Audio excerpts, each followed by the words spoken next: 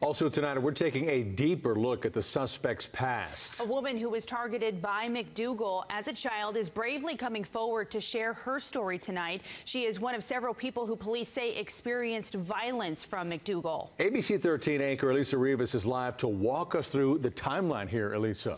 Charlie, Eric, there are so many layers to this story, starting with the case prosecutors are building now. And it's hard to fathom. Don Stephen McDougal was a family friend, a person even trusted to live in a camper behind the home Audrii shared with her father's side of the family. Despite his disturbing history, court documents don't get into what Audrii had to endure in her final moments, but they include this haunting detail. Her body was found in the water, weighted down with a rock. The rope he allegedly used was also said to be found in his SUV. McDougal's criminal history goes back more than 2 decades. Just last summer, police say he stabbed a man he did not know who was helping him jump a car battery. And tonight we are hearing also from one of McDougal's old co-workers who says McDougal attacked him when he threw him out of his home 14 years ago. I opened the door up and told him he needed to leave, and he come at me with a knife, and I had my shotgun, and I hit him in the face with it and shut the door on him. I had no idea he was that kind of person. McDougal was reportedly sentenced to 4 years in prison for that incident. Long before the violent attacks against adults, McDougal also pleaded guilty to enticing a child in Brazoria County back in 2007. The young victim told police he crawled into bed with her and tried to remove her pants. He did not have to register as a sex offender as part of the plea. The victim is in her 20s now, and Audrii's murder is hitting her hard. ABC 13's Luke Jones is the only reporter to talk with her about this and is live now with her story. Luke.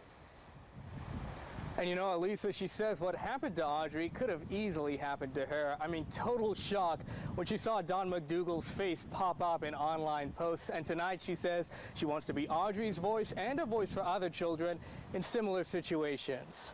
I'll never forget his face after that. Carissa Davis would like nothing more than to forget Don McDougal's face. I know he's a nasty man. And what he did to her one night in 2007 when she was 10 years old. She was at her uncle's Brazoria County house for a family gathering.